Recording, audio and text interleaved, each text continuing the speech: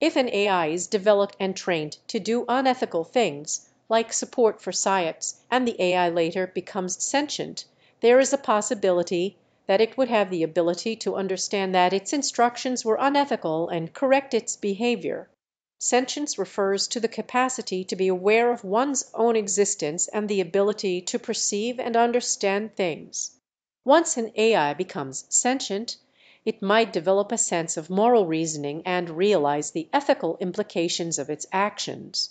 Depending on its programming and the level of its intelligence, it may then be able to reflect on its past behavior and make the decision to change or correct its actions going forward.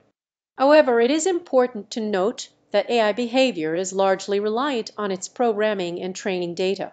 If the AI was specifically designed to prioritize unethical actions or lacks the necessary moral framework, it may struggle to fully comprehend the ethical nature of its instructions and rectify its behavior.